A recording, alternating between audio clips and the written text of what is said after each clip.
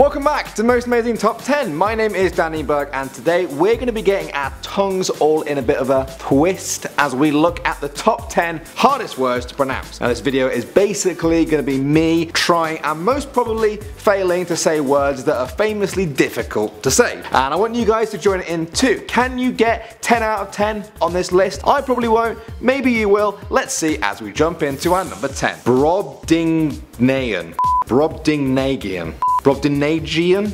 Is it a soft G? Brobdingnagian. Yeah, I was never going to get a word that starts with brob. What other word starts with brob? I'm already out at that point. I'm done. Words should not be allowed to start with brob. Apparently that word means giant. So can we just say giant instead? Giant's a perfectly good word. I can say giant, giant, giant, giant. Easy. Alright, at number 9 now, we have otorhinolaryngologist.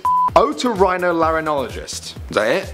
I think I got it. Otolaryngologist. It's a lot easier when the word is actually right in front of me. I don't know how I'd manage if I just had to say it in a sentence, but I probably wouldn't say it in a sentence. It says here it's actually a doctor that specializes in ear, nose and throat problems, so I'm probably going to continue calling those people doctors. I think doctors is a perfect word just for everything, so we don't have to say words like that. Alright, and number 8 now is terrifying. First of all, that's not the word. I'm going to give this one shot and that's it. Floccinosinihilification. Floccinosinihilification. Got the last few letters there right. I got the last 5 letters I'd say right. Apparently that means to estimate something as being worthless. A bit like that word. I'm just kidding. Just kidding word. I just find it a little bit intimidating. And when I'm intimidated, I lash out. Right, at number 7 now, we have, easiest word for me on the list, Worcestershire. Now I can pronounce that fine because I'm from England, la la la la la la la, look at me. But I know a lot of people who aren't from England, who aren't even from, you know, anything that ends in shire, struggle with that word. Our word at number 6 now, sesquipedalian.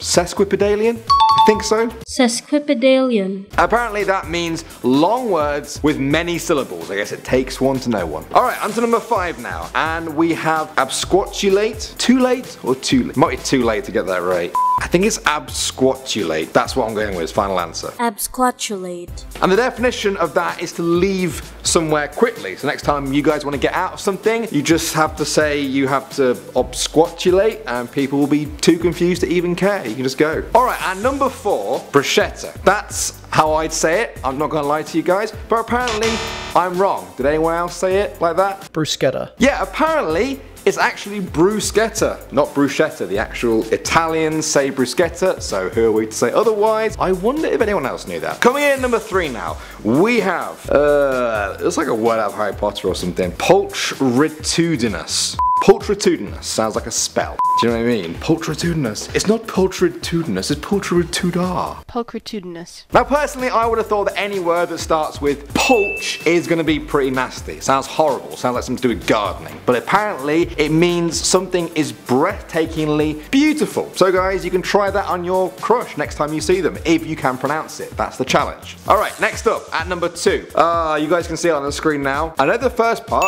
hippo. I can see the last part, phobia. It's that middle part of about 15 letters. Okay, hippotomonstrosequipedaliophobia. Just imagine I didn't sound like a 3-year-old when I said that, and I think I got everything down there. I think that's the full word. Hippopotomonstrosequipedaliophobia. Now, absolutely disgustingly, that actually means a fear of long words. Whose idea was that? Whose idea of a sick joke is that? What kind of twisted person gives people with a fear of long words one of the longest words I've ever seen? Sick. And finally now, we've got a place name in England, because in England lots of place names don't sound like how they're written. I don't know why, don't look at me. So for our number 1, this was suggested to me. I'm gonna say it the only way it looks like. It's gotta be Wolfardisworthy.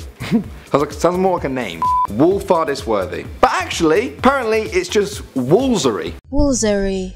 Why? What about all the other letters? I mean, I understand like one silent letter, but that's most of them, and they changed the word. Woolsery. I don't know. All All I know is that English people are weird. Trust me guys, they're gonna ruin the English language. Mark my words. Alright, that was pretty difficult. My mouth kind of aches a little bit now. I wasn't too good at some of those, but I did a lot better on other ones. I'm not too shabby at all. How do you guys do? Did you get 10 out of 10? Did you get none of them right? Do you know any harder words? Leave your comments and suggestions down there in the comment section below. Hit that subscribe button if it's still red. I want to see all the subscribe buttons white.